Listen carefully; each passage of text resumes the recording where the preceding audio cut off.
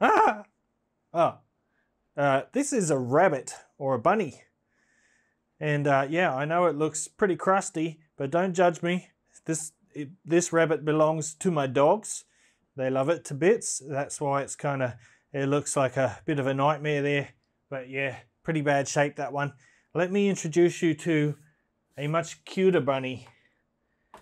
Ta-da! This is Furry. Furry the bunny. And in this video today, I'm going to talk about the FiR Audio 5X5. Let's do it.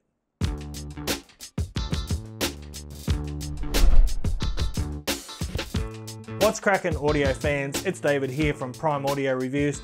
So here's Furry the bunny, as you see on the box.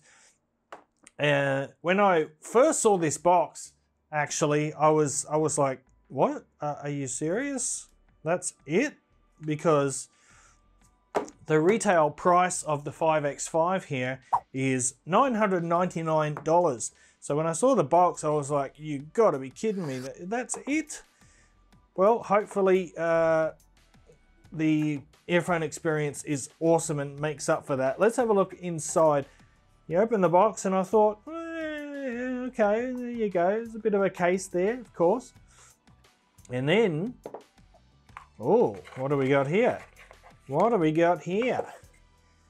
Hey, look at that. Let me introduce you to Furry the bunny.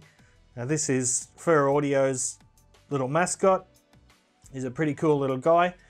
Love it or hate it, I think it's pretty cool. So it's a very simple unboxing experience, but it's kind of got its charms about it, you know what I mean? Here you can see the FiR Audio logo on the carrying case, the faux leather carrying case. Inside here, of course, you get your 5X5 earphones, and let's have a look at them. Of course, you also get your silicone ear tips and a little cleaning brush in there as well. But here's the 5X5. Let's have a look at these now. We'll come in for a closer look. Okay, so here we are, and this is Furry the bunny on the side there. So this is the 5X5. Now these are made of a very durable, very robust feeling aluminum or aluminium. Got the FiR logo on the left side, Furry the rabbit on the right side. Now this white layer around the outside is actually DuPont plastic. It's extremely durable and robust plastic. I'm not sure exactly what the reason is, but I think it looks pretty cool. It fits in with the overall aesthetic, and I think they actually look pretty awesome. So that's basically the shells. They've got an MMCX connector there, and just in front of that connector, you see those two little things there? That is the Atom pressure release module. And basically what that does is it eliminates that sort of pressure buildup, or cabin pressure, some people call it, that you get when you wear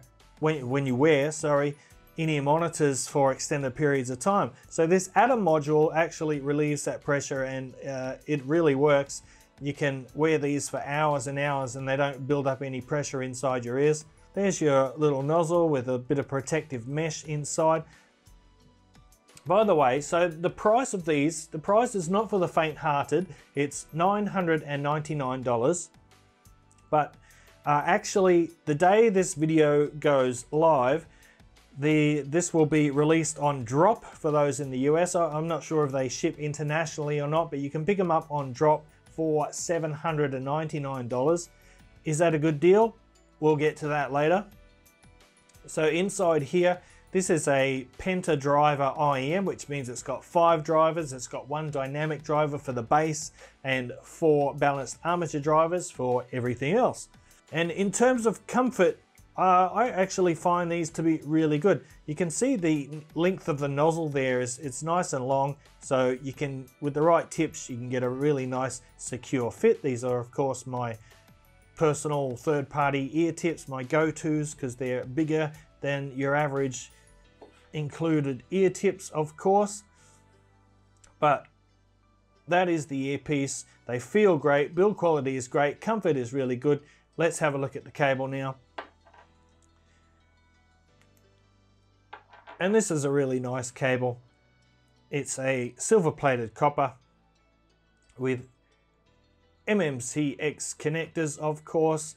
You get an aluminium Y split with furry on it, nice attention to detail. You also get this aluminium chin slider, so some people love to use those. And finally, at the end is a 2.5mm balanced termination. And the cable feels really nice. It handles very nicely as well. Overall, it is a very nice, lovely cable, good quality, and it matches the aesthetic of the 5X5 just perfectly. Okay, so you've seen the cute little guy. Let's talk about how it sounds. And I got to tell you, man, the 5X5 here is a great sounding IEM.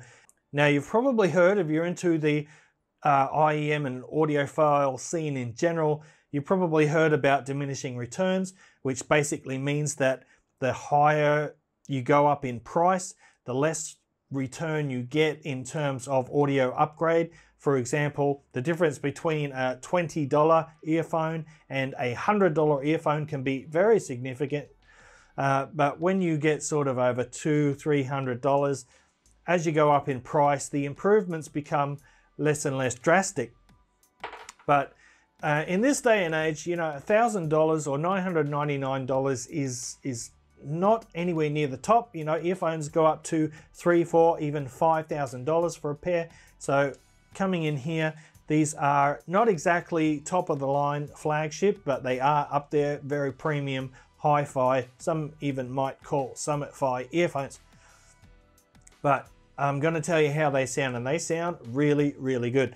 The overall tonality of these is fairly balanced. It's quite linear. So the mids and the bass and the mid-range and the treble, it's all fairly on an even level. The detail retrieval is superb. I guess you could call the overall tonality bright neutral. It's not really neutral. It is linear, as I mentioned, but it does have a bit of warmth, a nice bit of warmth in the low end, but it does have a kind of a brighter tonality. It's got some treble energy, but let's break it down, and we'll start with the bass. Now, the 5X5 here actually has some technology that's trickled down from FiR Audio's flagship series, which is their M series. One of those technologies included here is called direct bass. I think, if I'm wrong, I'll put it up on the screen. But what it means is they actually attach the dynamic driver or the woofer driver directly to the inside of the chassis, inside of the shell.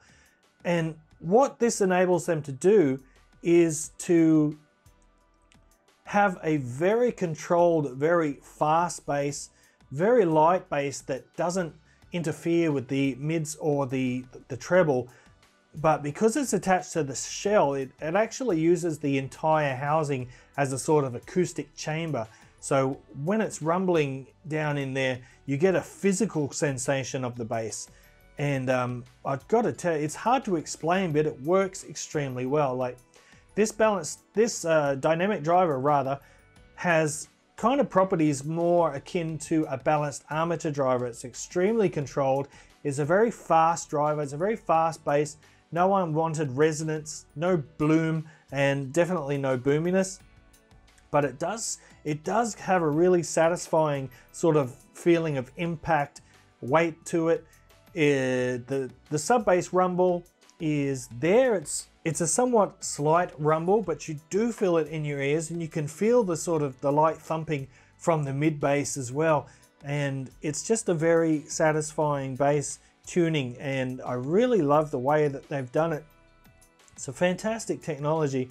I would love to try some of their M series just to see, you know, how the different implementations of that direct bass technology. But it is super, super nice. Moving on to the mid-range now, and the mids have fantastic clarity, but they don't sound analytical at all. They're kind of very spacious sounding, very clean mid-range. Vocals sound very natural. Male vocals are actually nicely bodied, full-bodied, and have a nice rich tone to them. So male vocals are full-bodied and warm and rich, but very nicely textured as well. So female vocals are slightly elevated, a little bit forward sounding, but they're not shrill, they're not harsh at all or shouty. they sound very natural. Electric guitars got great texture to them. They sound a bit grungy. They've got a nice amount of bite to them without being shrill or harsh as well. And in addition, snare drums have got a nice clean attack, but percussion instruments in general got a very nice clean attack without being too sharp or too tight, for lack of a better term. But overall, these have a very nice mid-range, really pleasing to listen to, great resolution, excellent detail. And finally, that leaves us with the treble, and a very interesting treble on these. Normally, I'm not really a fan of treble forward earphones, and these aren't necessarily treble forward, but they do have a little bit more upper treble energy than what I'm used to from listening to all the Chi-Fi. This is the other way around. There's a slight dip in the lower treble, and then at around 10 kilohertz, and then again further on it comes up again. So it's got this nice open airy treble, but again, there's no sibilance. It's not harsh. It doesn't sound brittle or metallic or artificial at all. It's a really lovely natural sounding treble, but it is forward enough to make the overall tonality somewhat bright, but it blends in beautifully with the warmth that you get from the bass. And the mid-range is lovely and clear, uncluttered, very good throughout. From top to bottom, these are a fantastic sounding earphone, and I have been really enjoying them so much. So I'll do a real quick comparison now with the Sennheiser IE800S here. Now this is another earphone that I love dearly. Really tiny, as you can see there, which has advantages and disadvantages. Like with this sort of proprietary style cable, you can't really wear these over ear, so they have to hang down, which is okay, but they're super lightweight, of course. They're very small, and the build quality is awesome. They are metal shells as well. But in terms of sound signature, the IE800S here is a lot warmer and kind of thicker in tonality than the 5X5. It has more bass presence, particularly more sub-bass presence. These have got a real nice rumble going on, very controlled rumble.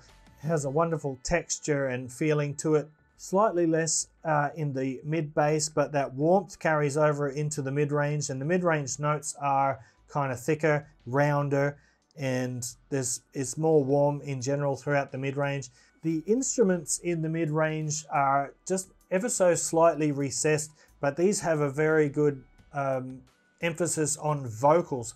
Vocals really stand out, and these have one of the best vocal reproductions that I've heard in an earphone, particularly in this price range, but in general, very sweet vocals on here.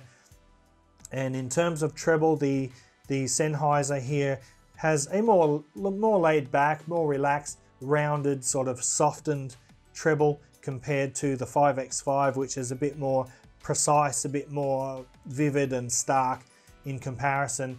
Yeah, so to sum it up, the Sennheiser, warmer, thicker, bassier, smoother, whereas the 5X5, a bit more energetic, better clarity, better instrument separation, overall slightly better resolution as well. So there you go, both great earphones.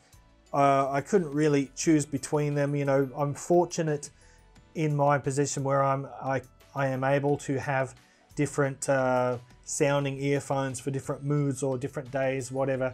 And I think that's a good thing to get into, no matter what sort of price bracket you're into. It's great to have 2 or even more sets of earphones that you can switch up every now and then, just for a change, and just to keep it more interesting. So let's sum it up now. How is the 5X5 and the little furry bunny? You know what? These are probably my top pick at that $1,000-ish price mark at the moment. And like I mentioned before, these are going live on drop.com, and you can pick them up there for $799, which is a full $200 off the retail price, which is just unbelievable. I would say this is a great earphone at the full $999 price, but at the $799, a full $200 off, these are an absolute steal. Highly recommend these. These are one of my favorites, not just in any particular price range, but in just overall. I love their presentation, their tonality, the comfort, the build, and their cute little appearance. I think this is a wonderful earphone. Can't wait to try out some more FiR or FiR audio products in the future. And that about sums it up for this video, guys. So let me know what you think in the comments below. What do you think of Furry the Bunny here? Don't forget there's a link to the full written review in the description below, as well as links to all my social media channels and Discord, etc. And if you like this video, go ahead and give it a thumbs up, Parfam audiophile style. And if you're new to the channel and want to see more reviews like this in the future, go ahead and hit that subscribe button. And until next time, me and Furry, we'll see you later.